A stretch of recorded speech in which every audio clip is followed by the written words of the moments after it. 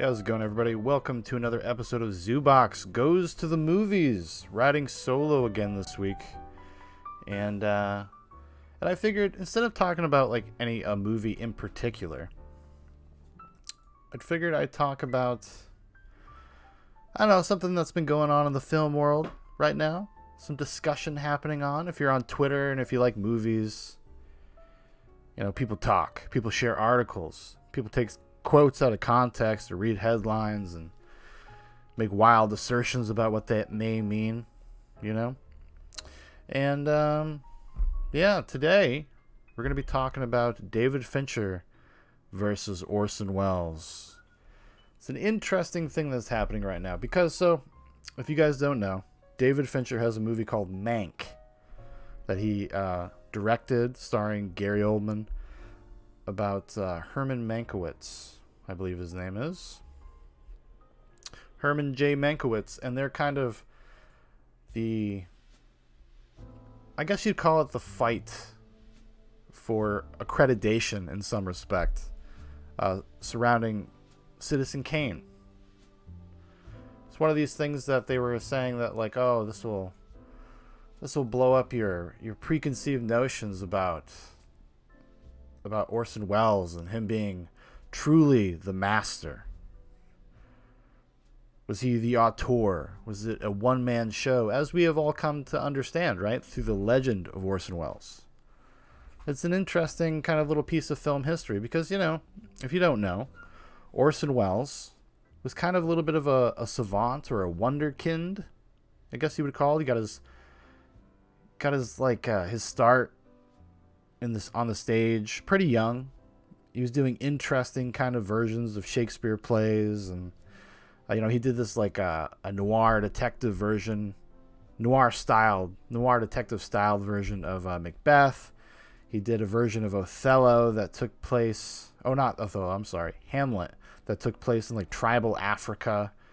Most famously, probably, he had the Mercury Theater. They would do like radio shows, and the War of the Worlds, a radio show that literally convinced large swaths of the population that we were being invaded by aliens. You know, if you guys don't know, it was a deconstruction of the H.G. Wells story, and they presented it as a news story. So it was like people on the ground going back into the studio, you know, going back and forth like that, and presented straight like that. They even had commercial breaks inside the play itself, which was actually pretty common for the time. If you've ever listened to any old radio shows, like, characters will just start vamping about like their favorite brands of cigarettes and stuff. So it seemed normal that would be happening. And I don't believe they announced it no, they did. This is what happened. So they start like normal. It's a Mercury Theater production, etc., etc. And then what happens is, excuse me, little chime there. I turned down the music in my headphones. A lot of people would just like normal. When you grew up watching TV on cable and stuff, you might miss the first 5 minutes or whatever. So a lot of people just missed the opening of the show, and it freaked people out. Honestly, it would be a cool thing. I'll probably do a live stream one day. Maybe we go and listen to the original broadcast. It would be kind of a lot of fun. But anyways, the reason I wanted to talk about this story in particular is because I'm a big fan of both of these directors. Orson Welles, I saw Citizen Kane when I was like 12 or 13. Interestingly enough, I rented it from the library. I was a young movie nerd. I had heard of Citizen Kane even by this time, even this young of an age. I was aware of Citizen Kane. I was aware of its stature. And I really, really wanted to watch it. And the first time I saw it, even at such a young age, I was so blown away. I was so riveted by the movie. You know, at the time, obviously, couldn't really put my finger on why. But even to this day, whenever I watch Citizen Kane, I'm still kind of blown away. I still kind of get wrapped up in it. It's one of those movies that if I see it on TV, well, back in the day, when I would see it on TV or whatever, no matter what part it is at or whatever, I immediately drop the remote. And I got to watch the whole thing through. It's just one of those kind of movies for me. And so it's interesting because David Fincher had, I wouldn't say super. It's inflammatory stuff. So he gives this interview to Premiere Magazine, a French magazine, because he's out promoting the movie that's going to come out in a couple weeks, Mank, on Netflix. And because of the nature of the movie and what the story is about, he talked about Orson Welles and the legacy of Orson Welles. And there's a few choice quotes that were pulled by a few different outlets, kind of making the claim that he's like shitting on Orson Welles or dogging him or whatever. What makes it even more interesting is that, in my opinion, as a person who's kind of studied a lot of Orson Welles, read a lot of Orson Welles interviews, I literally own books that are just Orson Welles interviews. He wasn't too shy about commenting on his peers, even living ones. He was a man who had an opinion, and he was kind of braggadocious a little bit, and he was had a little bit of an ego.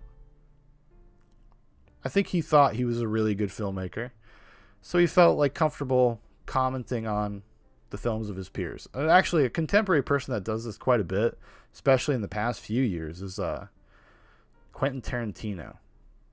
The guy's always talking, not talking smack, but we'll say giving some sort of constructive critiques of the work of his peers. It's interesting. He was on a couple episodes of the podcast called The Ringer, or the Ringer Network. What do they do? The Rewatchables. That's the show.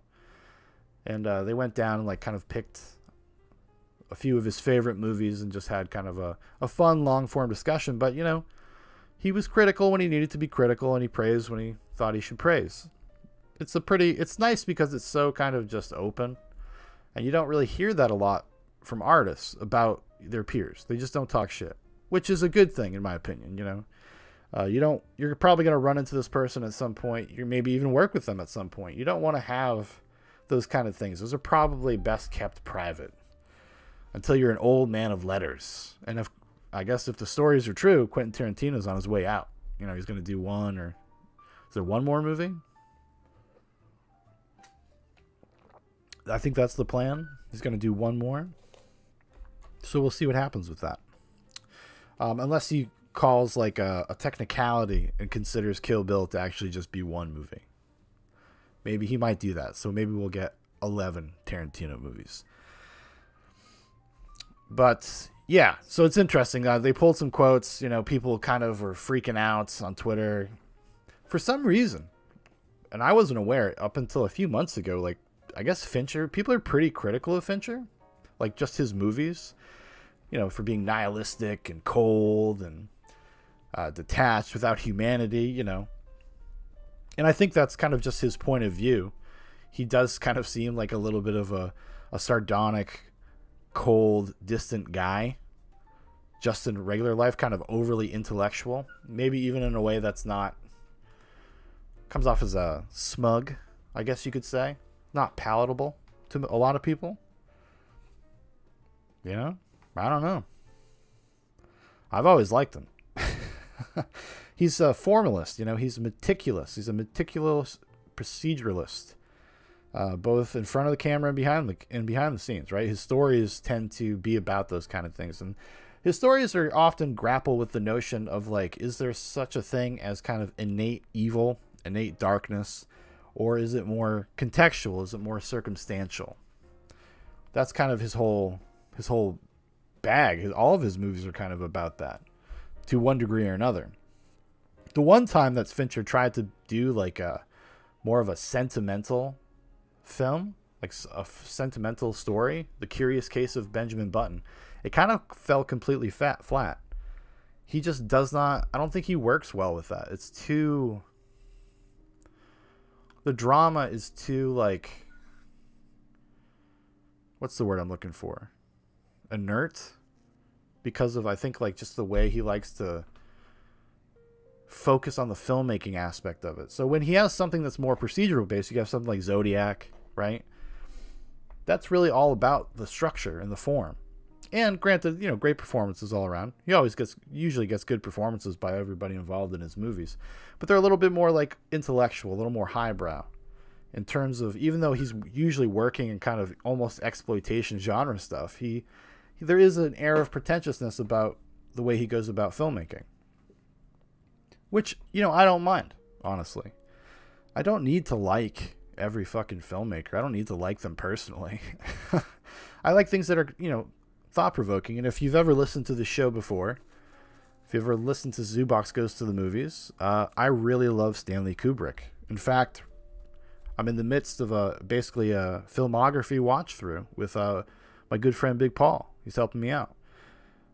We're watching the movies, discussing them. And Kubrick, I think, in a lot of ways, is very similar to Fincher. I think there's maybe a little bit more humanity in Kubrick, like a smidge more. Not that he did. I mean, I'm trying to think, does Kubrick ever make like an overtly earnest movie? And an emotionally earnest movie? Not really. Fincher tried and he failed with Curious Case of Benjamin Button. It's just not in his wheelhouse, in my opinion. In my opinion, that's like his worst movie. And I am including Alien 3 in that. Alien 3 is a failure because of like meddling, studio meddling.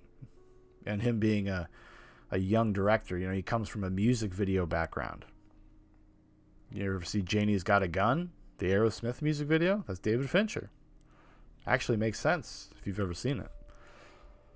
But anyways, now that we've kind of established a little bit about who these guys are, maybe where they're coming from, I think there's actually, they have some things in common, some similarities as filmmakers, as men, and their personal lives very different. You know, Welles is kind of a big, warm presence. He likes to joke. He likes to play games. He likes to have fun. He likes to eat too much. He likes to drink too much. He likes to hang out with artists and musicians and actors and people into stagecraft. And he was always just kind of, his life was a whirlwind from the get-go. Never a dull moment for Orson Welles, even when it wasn't going well. Never a dull moment. But he's the kind of guy, you know, he got screwed, you know. Fincher's a company man. You know, Fincher works with big studios and he's figured out how to work with them well, much to his credit, right? But Welles was more of a rebellious figure. And Welles is a guy also that you didn't really know what to expect all the time. You know, in hindsight, I think I would always give Orson Welles the benefit of the doubt, because there's still like maybe 2 or 3 Welles movies I've never seen. Like, I've never seen Chimes at Midnight. Is that the only one? I've seen The Trial. I'm trying to think of just like kind of the off the beaten path Welles movies. I think, yeah, it might just be Chimes at Midnight. That might be the only one I haven't seen. But anyways, you could always be sure that it would be a good movie if he was, you know, left to his devices. It would be wildly different from one movie to the next. And, you know, a couple years ago, his uncompleted film, his uncompleted final film, was finished by friends and associates and family members of the people involved in the production. They all came together and they put out The Other Side of the Wind, finally. Stars John Huston. Very interesting movie. Another one of these wild leaps forward in the same way that Citizen Kane was, you know. Because forever, I think F for Fake was his final movie. And it's got a lot of similarities to F for Fake. It's kind of like this wild documentary style, really radical type of filmmaking.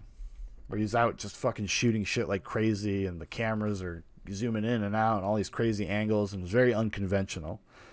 Because he was, up until the end of his life, he was pushing the art form, changing things. So I'll say that as just a body of work. And now Fincher's not dead yet, and we don't know where Fincher's going to go, but I think you kind of know what to expect when you watch a David Fincher movie. I think there's just something, there's a tone, there's a style that's very, like, identifiable. In a way, maybe that Welles was not always. But anyways, we're going to get into some of these quotes, and then I got actually a video clip we're going to watch of Orson Welles kind of rebutting these statements from the past. It's a documentary about Orson Welles from the BBC, where there's a couple clips where he actually directly responds to some of the claims that David Fincher made. So if you're watching, this on YouTube, hello. If you're listening to the audio version, if you're just podcasting it, you can just listen along. It'll be fun. We're going to have a fun time today.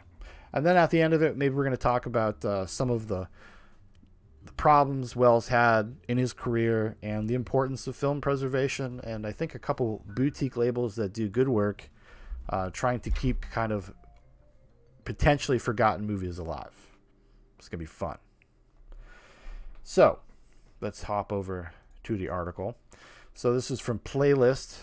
They pulled the quotes, the most inflammatory quotes. I tried to go find the whole interview. Now I'm not. I think it's out, but it's in French. I don't speak French. I guess I could go and do the Google Translate thing, but I don't know how accurate that would be. And sometimes a lot of like the way a person says something kind of makes all the difference, right? So we're gonna trust that the people at Playlist have a correct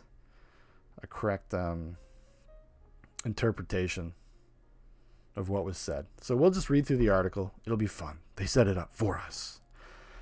When you make a film like Citizen Kane as your first feature as a filmmaker, people are going to throw tons of acclaim your way. And that's exactly what happened with Orson Welles after the release of his masterpiece, which many still consider one of the greatest films of all time. However, according to David Fincher, Welles is a talented filmmaker, but definitely not a film god like he's often regarded. The shade has already begun. Drink for Orson. This shady bitch. How dare he? Speaking to the French outlet Premiere, Fincher was asked about his thoughts on Orson Welles. This is clearly a question aimed at the filmmaker because of his upcoming feature, Mank, which details the struggles of Citizen Kane writer Herman J. Mankiewicz during the making of what would become an Oscar-winning hit. And while Fincher is quick to applaud Welles for the clear talent the filmmaker had, the Mank director believes that Welles was above all a showman and a juggler with this immense talent.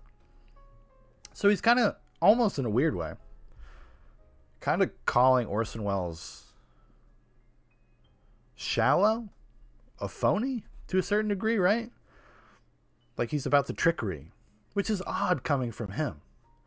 Because I think he's also kind of about the trickery to kind of get you to a certain place, a certain point of view.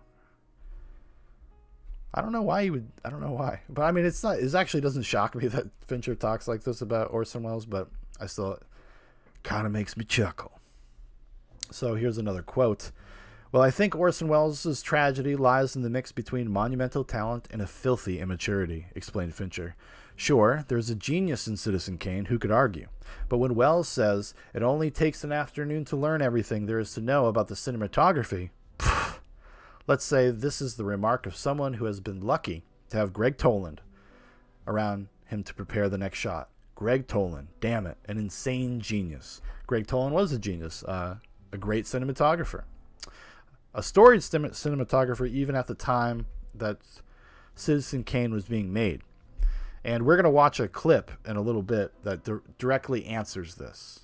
It's a direct answer to this assertion. He continued, I say that without wanting to be disrespectful to Welles.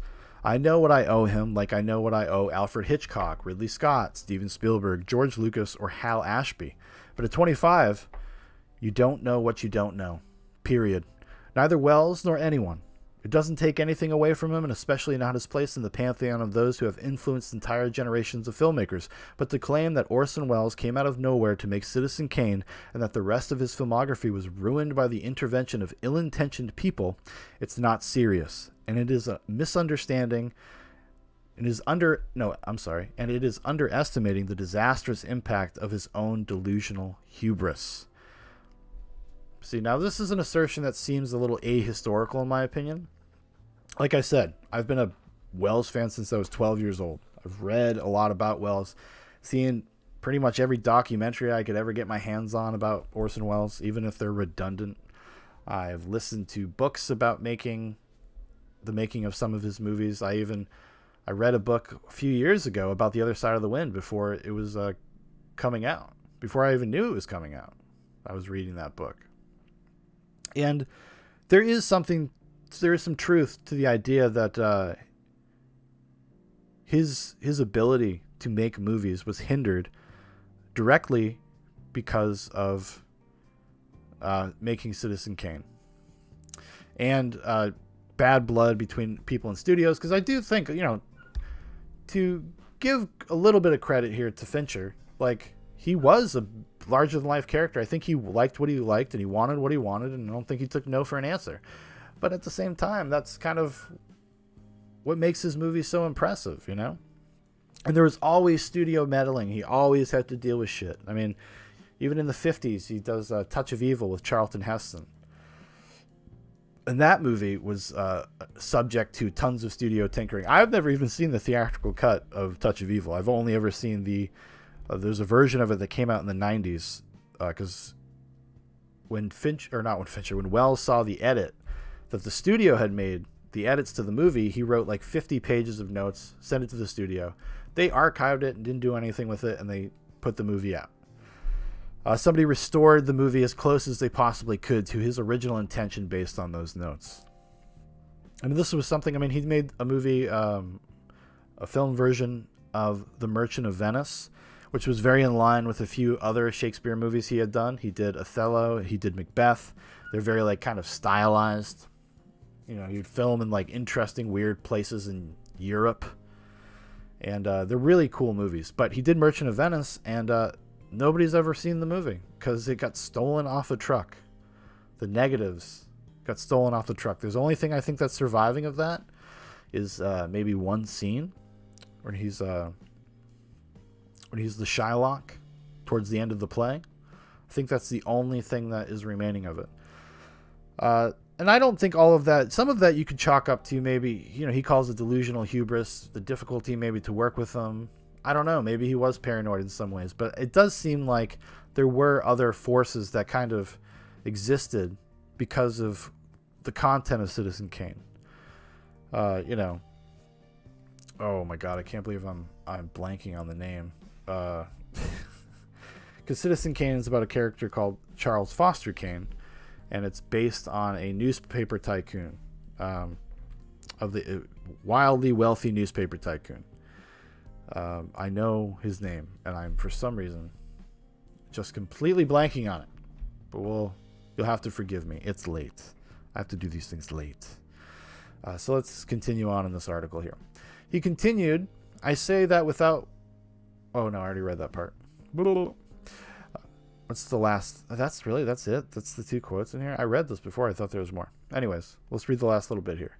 There might be some that scoff at what Fincher said about Welles. However, in the decades after Citizen Kane, when Welles struggled to live up to the acclaim of his feature debut, there were many that started to wonder how much of the success was due to the filmmaker and how much was due to his talented crew. In Fincher's eyes, that's the real question, and points to the fact that Welles might have been talented, but maybe not as talented as he actually believed he was. If you want to watch Fincher's upcoming Mank, the film is in select theaters on November 13th before arriving on Netflix on December 4th. So yeah, shots fired. Yeah, I disagree with the assertion that he struggled as like a filmmaker in his body of work to live up to Citizen Kane. Like I said, he was a progressive filmmaker. He was always pushing the medium. The things he did for like real, true independent filmmaking were incredible. I mean, go look at all of his movies from post Citizen Kane. You know, he did another big studio one because Citizen Kane was a big hit. People around the world, everybody loves Citizen Kane, right? So he does this other one called The Magnificent Ambersons. Now this is another one. He's constantly fighting with the studio. They didn't like the original cut, but then he was in like South America shooting a documentary because that's the way he was. He was always off to the next thing. And the studio, I think, destroyed 4 reels of the movie, went back, reshot everything, forced the people involved, many of them that were closely worked with Welles, were friends with Welles, were part of the Mercury Theater, and they were all under contract. There's nothing they could do, and they were trying to send him letters and all this crazy shit, just pleading with him, just please come back. They're trying to take the movie. And they did. And the version of Magnificent Ambersons that is out now is not a bad movie at all. And it definitely has a little bit of that Orson Welles touch, that studio Orson Welles touch. It's almost like a distinction between studio working Welles and like independent filmmaker Welles. So I disagree with this idea, this notion that somehow Orson Welles didn't live up to the expectations of Citizen Kane. That feels like a reading of somebody that lived at the time, like a film critic from the fucking 40s that was just too stuck in like this need to have like something that he can make an assumption about. You know, Welles just wasn't that kind of filmmaker. He wasn't. And it's so bizarre in 2020 to have that perspective of Orson Welles and not kind of respect the man that he was and like what he did for the craft of filmmaking. It's crazy. It's wild. That is kind of, it's like a shocking editorial statement in these pull quotes amongst the pull quotes. I don't know.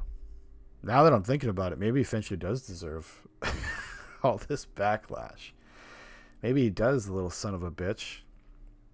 All right, so let's mute the music, some of that nice soft jazz music for a little bit. And we're going to check out my Twitter page here. I got them pulled up. And we'll read the quote, and then we'll listen to what Orson Welles, the man himself, had to say about the topics at hand, okay? So here we go. So this is David Fincher says, when Welles says, it only takes an afternoon to learn everything there is to know about cinematography. Puh. Let's say that this is the remark of someone who has been lucky to have Greg Toland around him to prepare the next shot.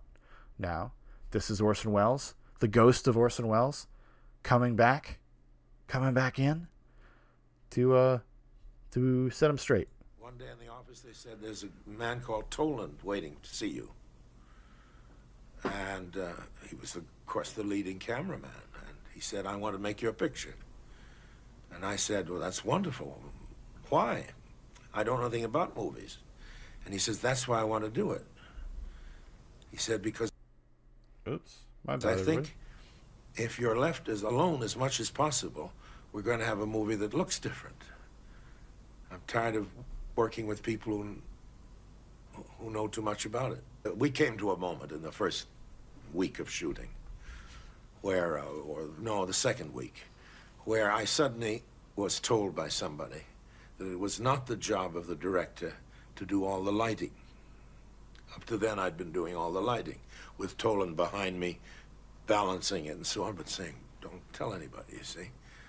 Then I had to go and apologize to him and everything. Then another awful moment came when I didn't understand directions. And Toland showed me how that worked. And I said, well, God, there's a lot of stuff here I don't know. And he said, there's nothing I can't teach you in 3 hours. And that's when I said that, which has been taken as a very pompous statement that I learned everything in 3 hours. It was Toland's idea that anybody can learn it in 3 hours, and that he taught it to me in 3 hours. Everything else is if you're any good or not. Welles and Toland never claimed to have invented new techniques. What they did was to combine existing ones into a virtuoso catalogue of effects. Film sets with complete ceilings, overlapping sound, deep focus photography, expressionist lighting. And if you doubt Welles' own contribution to the look of Kane, as some critics have, look first at the lighting designs for his 1937 theatre production, Julius Caesar. This is 3 years before he went to Hollywood.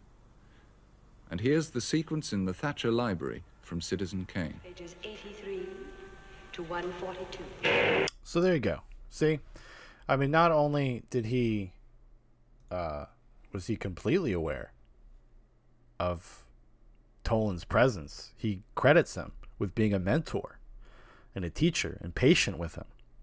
Now, it doesn't sound like a guy who's like some arrogant asshole.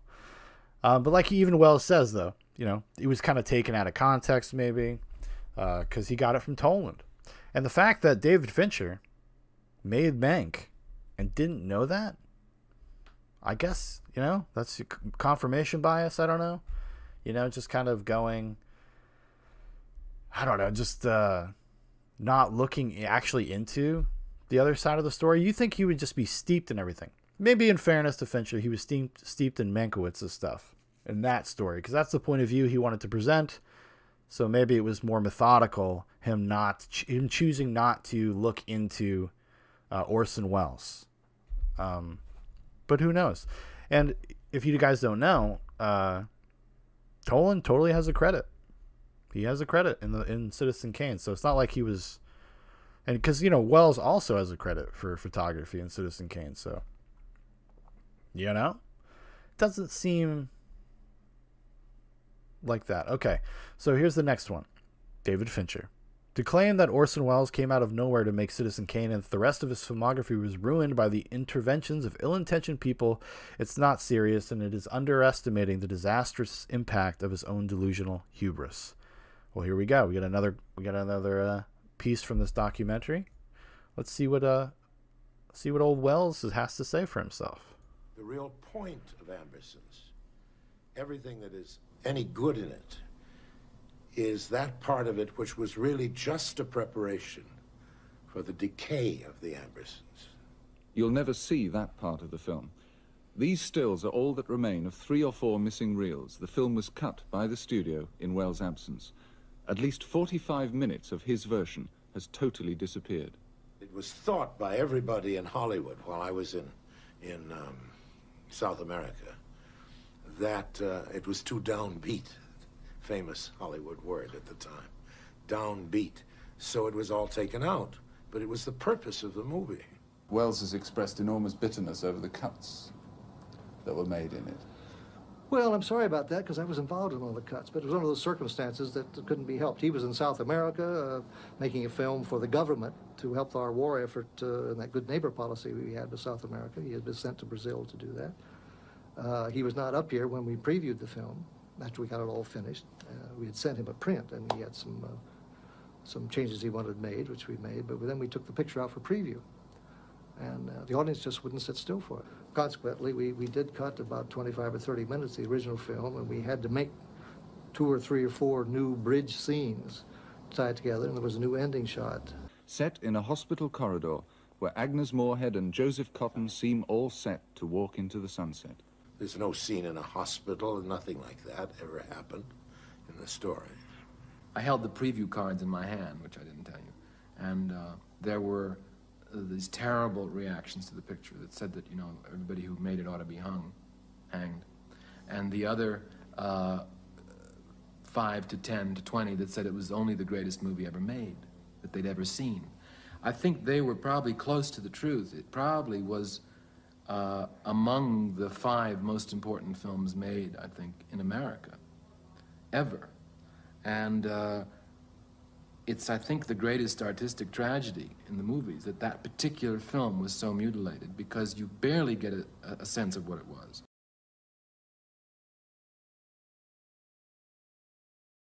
Excuse me.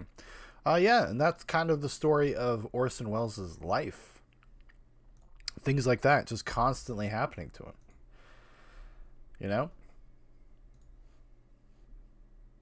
So when Fincher says something like that, it comes from this weird place of, is it arrogance? Is that what it is? Is it arrogance? Is it ignorance?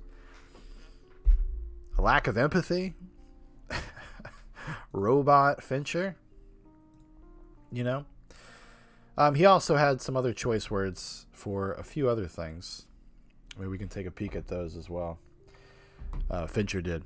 He's out talking about the modern movie landscape, and he talks shit about the Joker. David Fincher. Joker. Just since we're talking. Let me see here.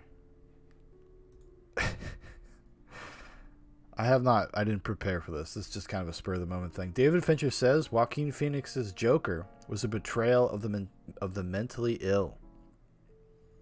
Oh my goodness. Let's see here. Nobody would have thought that they had a shot at a giant hit with Joker. Had The Dark Knight not been massive as it was, Fincher said, indeed, The Dark Knight also racked up more than $1 billion for the studio Warner Brothers, but even Joker bested it. I'll put it up on screen for funsies, so you can keep me Keep me straight. Make sure I'm not lying to you. Making up. Fincher quotes. I don't think anyone would have looked at that material and thought, yeah, let's take Taxi Driver's Travis Bickle and King of Comedy's Rupert Pumpkin, two characters played by Robert De Niro who also appeared in Joker, and conflate them, then trap him in a betrayal of the mentally ill and trot it out for billions of dollars, Fincher said. Did he see the movie?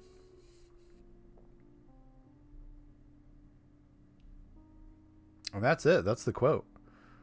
There she is. There's the quote, everybody. I'm not actually a huge fan of Joker. And a lot of it is not for the thesis of what he's saying, but just for I thought it was kind of tired. I thought it was a little hacky. I thought it was way too derivative for its own good. It is very much so a mixture of the King of Comedy and Taxi Driver. And that's not even controversial. Todd Phillips himself, the director, totally cops to that. Totally says that. Well, he doesn't say they're a ripoff, but he says heavily inspired by that version of New York, that tone of Taxi Driver, and then having kind of the comic tragedy of the King of Comedy. Two of actually my favorite movies. So when I watched Joker, I was just kind of like, it's okay. It's very pedantic in my view. It's very just kind of simple, almost too simple for what it's trying to discuss. But I think this idea that this is a betrayal of the mentally ill, no, I mean, that's not the focus of the movie. The focus of it's very like current year Joker, because it is kind of in some weird way about socialized healthcare, for lack of a better way to put it. It's how does society writ large, the government, people, treat people with mental illness and with problems. And Joker, Joaquin Phoenix's character, becomes kind of a manifestation of the frustration and rage that people have, forgotten people have. Travis Bickle's not really like that. He's more of a sociopath. Like, that's not really Travis Bickle's bag. Rupert Pumpkin of King of Comedy is also a sociopath. Like, when you watch, it makes for a great double feature. If you're ever bored, watch Taxi Driver and The King of Comedy back to back, because they are very similar movies, and those main characters, both played by Robert De Niro, are just kind of bizarro mirrors of each other. And it's fascinating. So I think like the idea that like it was like this scheme to make a ton of money. I guess, if you want to be cynical, calling that movie Joker is cynical, because it's not the Joker. It's not the Joker. It's not. Joker doesn't exist without Batman.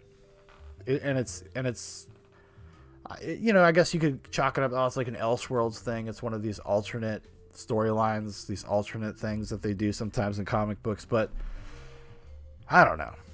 I mean, that seems like a stretch to me. That's just my opinion, though. It's not a popular opinion for people my age. Most people I know, my brothers, my friends, like everybody really loves the Joker. And I think a lot of people get attached to Joaquin's performance, which is a good performance. Don't get me wrong. It's not a performance I dislike or think is bad or anything. I really love Joaquin Phoenix. But if it was, I think I would have rather him be nominated for something like You Were Never Really There, or You Were Never Really Here, rather. This movie that came out, I think, in 2018. It's on Amazon Prime. You should check it out.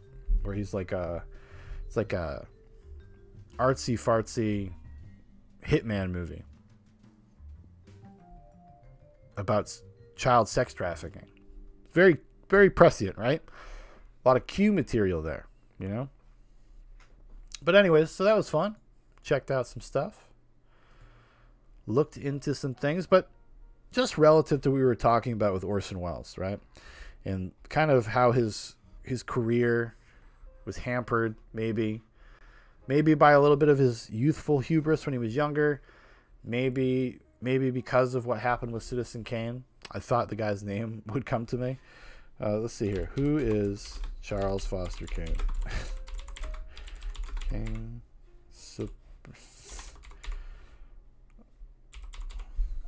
Let's see. Let's look it up real quick here, huh? Oh my God, how did I forget his fucking name? William Randolph Hearst. That's crazy. I'm sorry, guys. I'm a phony. I've just been outed as a phony. I've never actually even heard of Orson Welles before today.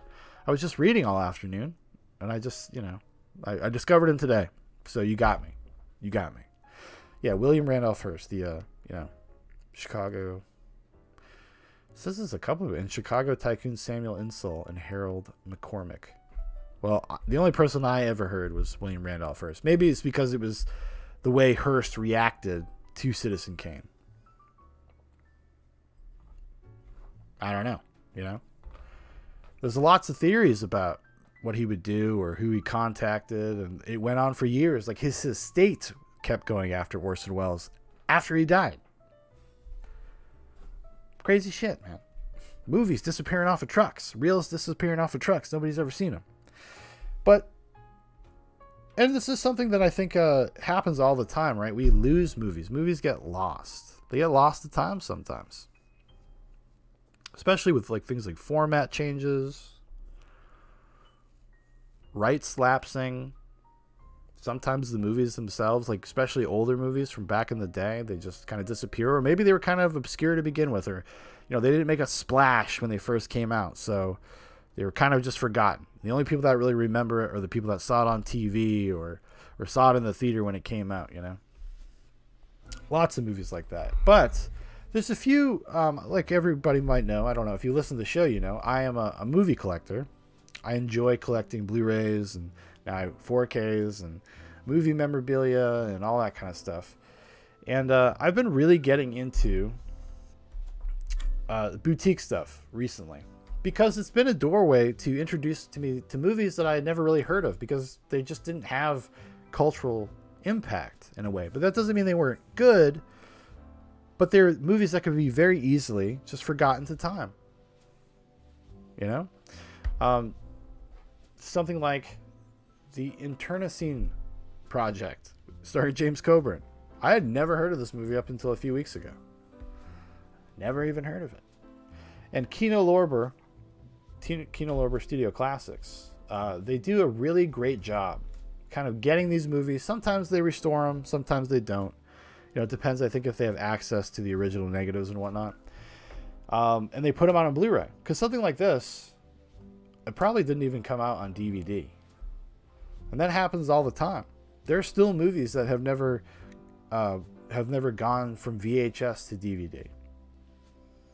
That's a thing, And studios like this are important because they hunt down these things, and they're not pretentious like the Criterion Collection. I really love the Criterion Collection. I do. I think they're an important institution. I think Janus Films does great work. Okay, I really do. I sincerely mean that as a film fan. But they are going to try to maintain the legacies of quote unquote important movies. We need people out there bringing the Internecine Project out there. You got to maintain. Somebody's got to do it. And Kino Lorber has stepped up, right? Or the Macaulay Culkin movie from the 90s, The Good Son. Now, this was kind of a big movie when it came out. I remember it was in my life. But I don't even know if that movie came out. It must have come out on DVD. It had to have come out on DVD. I don't know, though. Or something like, Park Chan-wook's Thirst. A more contemporary movie, but stateside, in the United States, in the U.S. anyways. The Region A. It had never gotten a proper Blu-ray release. It had been released on DVD, which I own. I own it. It never went to Blu-ray. And they just I think it was this year they put this out. It's going to help the film have a longer life. It's going to give people more chances to find it. What's another one I got here? And this is another. I haven't never even seen this. I just I had not heard of it either. The Reincarnation of Peter Proud. Okay. Like that's, I'm just, the plot synopsis was super fascinating. It's from an era of movies I also kind of enjoy. But Kino Lorber, like I said, they're not out there trying to get like these like important or art films or whatever, because they'll release things like Thirst, Deep Rising, Stephen Sommers movie, the guy who directed the original or the first two Mummies, The Mummy with Brendan Fraser. You remember those? Remember Van Helsing? He directed those, but this is where he cut his teeth with Deep Rising. And something like Deep Rising, I mean, who the fuck cares about Deep Rising? Well, apparently me and Kino Lorber do. And just making these things available so that they'll live on a little bit longer. You know, goes back to, I did a live stream by myself, like just a short one a few weeks ago, kind of talking about the importance of archivists and even things like piracy. You know, the digital age has given us this opportunity, right? What the hell's that movie? There's a movie that's never... Meet the Applegates? We're going to do this on the fly. Yeah, Meet the Applegates, right? It's never went to DVD. The last place it was on anything was VHS, right? But somebody took the time to rip the VHS and put it online. Like, it will have some type of life. Meet the Applegates is not a good movie. I'm not saying it's like a great movie or anything like that. Chill out, everybody. We'll take a look at it so you can see at home. Meet the Applegates. You remember this movie? I remember it because it used to be on HBO all the time. And every once in a while, even though we were poor, we would intermittently have movie channels at my house. You know, you get it for a month, watch a bunch of stuff, get rid of it, etc., etc. But this would be probably completely lost because, you know, who knows if anybody's ever going to pick up the rights to Meet the Applegates. But some beautiful, industrious pirate out on those digital seas riding high, they saw fit to do it. I don't know if it's a man or a woman. Probably a dude, though. I'm going to say it's probably a dude. Probably some gross 4chan nerd. Yeah. Pretty disturbing stuff, everybody. But those people are patriots, okay? They're film patriots. Those people like that rule. But yeah, you know, and just to support them, I would say this is not a commercial or anything. I don't have any stake in Kino Lorber, but Kino Lorber is a cool-ass studio. You know, look for the spine. Okay, it looks like that. All the spines look like that. I mean, Kino Lorber put out a remastered versions of Kolchak, or the Night Stalker and the Night Strangler, the Kolchak TV movies from the 70s. I mean, they're doing shit like that. You know, I had like this bum-ass MGM DVD of it, which, hey, credit that it was even on DVD, but it was like one of those double-sided DVDs. Fucking shit drives me crazy. It just look like garbage. Look like hot garbage. But Kino Lorber took it, treated it with some respect, put it out there, okay? So I would say go support them, and they have really great sales. Kino Lorber always has really great sales. I don't think they just had a sale, so I doubt they have one right now. But we'll pull up their website for them. Give them a little plug here. Kino Lorber Classic. Yeah, they put out Hannibal. They put out a 4K of Hannibal. The cannibal movie, Hannibal the Cannibal. Try to fix this on the fly here. You know, they've done stuff with a lot of spaghetti westerns, but look at all these kind of movies they put out. Look at these kind of just crazy, weird stuff that they do. They put out the Emmanuel movies. Oh man, if you don't know what Emmanuel is, good for you. Becky Sharp, never heard of it. Far From Heaven, a movie from the 90s, but another one, you know? It was actually kind of a big deal at the time. Putting out the Outer Limits on Blu-ray. The original Outer Limits. I mean, come on. Come on, everybody. I mean, check this stuff out. They just put out Eager Sanction. I've never even heard of that. The Beguiled. Actually, a great movie. Amazon Women on the Moon. Play Misty for Me. Another great movie. Doing good work. Doing good work. And what I like about them, a lot of the times, they're putting out stuff. They're putting out stuff that is not available somewhere else, or you can't get in another format. Now, there's a few other boutiques that I do also enjoy, that I also like. But they more or less put out movies that you could probably find other places, or, you know, they don't have exclusive rights to them. Things like, you know, like Scream Factory. This is my copy of Bubba Hotep. They, you know, sometimes they do transfers, sometimes they don't. They're mostly, you know, Scream Factory is exclusively genre stuff. They're a subsidiary of Shout Factory. But a lot of the times, the movies they put out are widely available other places. They may have a new transfer. They might have special features on it. Usually, Scream Factory kind of disappoints me a lot of times because their special features are, to me, in some respects, are a little lazy. Like, they just go and film a bunch of talking head interviews, and you just watch, like, a plain interview for, like, 20 minutes. It's actually very, like, YouTube era in some respects. You know, back in the day, back when I was growing up, and studios would do this themselves. Like, studios actually, you know, Paramount, they have, like, a Paramount Classics line now. They're starting to kind of get into this business of like, oh, maybe we should respect our catalog. Warner Brothers Archive is another one. But most of the time they put out bare bones movies. Like, they're not going out and doing extra special features and stuff. Because back in the day, a lot of the first time I would see some of these classics, I would be when I bought them. And a lot of times it would be because there would have been like a 10th or 15th anniversary edition, and they'd, you know, be loaded with commentaries and documentaries and all sorts of cool stuff.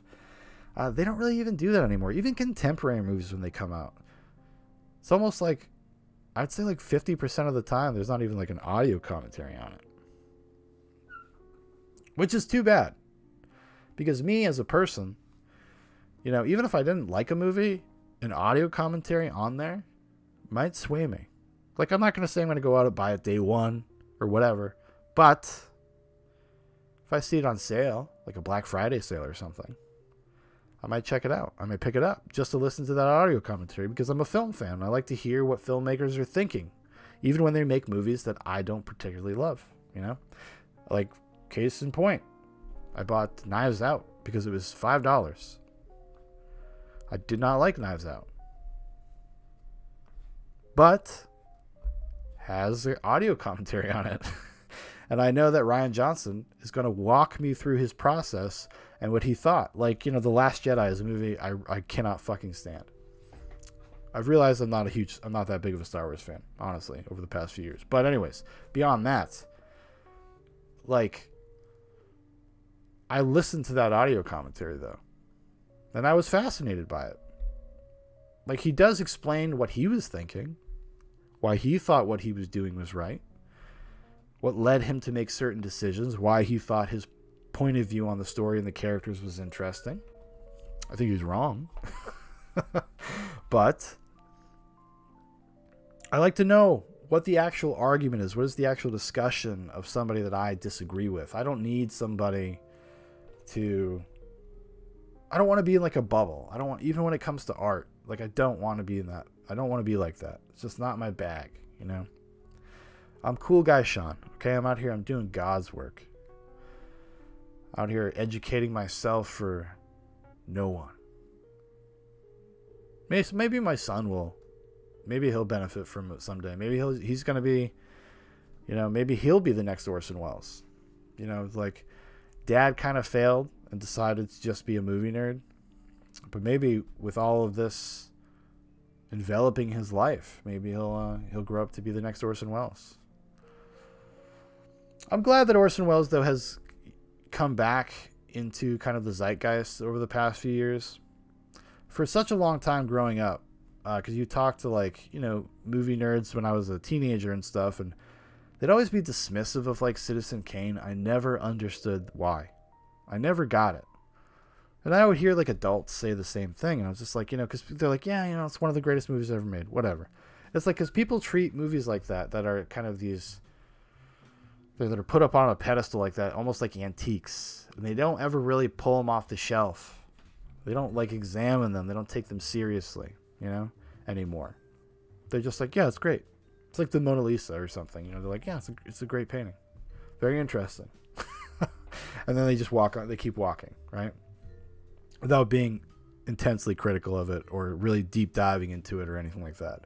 You know, obviously Citizen Kane is taught in film schools and stuff, so maybe that's where it comes from. It's like this youthful rebellion, be like, oh, fuck Citizen Kane, man, I had to learn about that shit in school.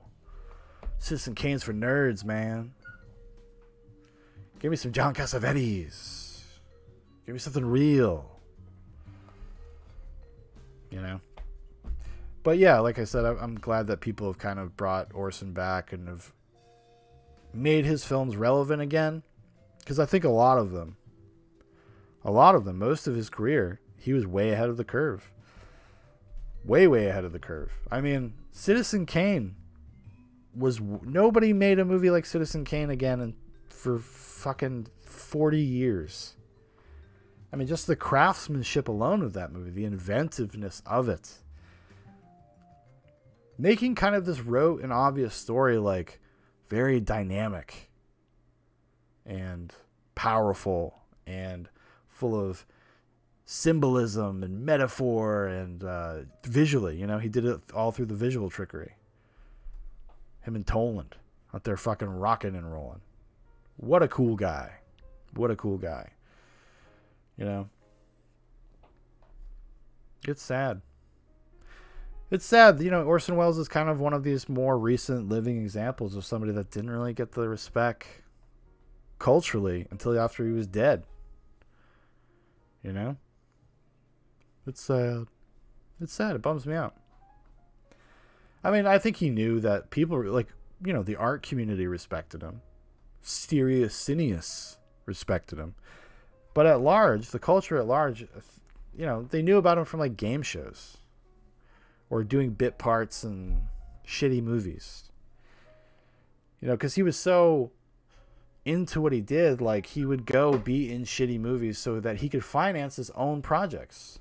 That he would do fucking filming himself in his house. Like, with reciting passages from Moby Dick. I think there's a documentary, I think I might have mentioned this earlier, called The Lost Movies of Orson Welles. And that was one of them. He wanted to make like a Moby Dick movie.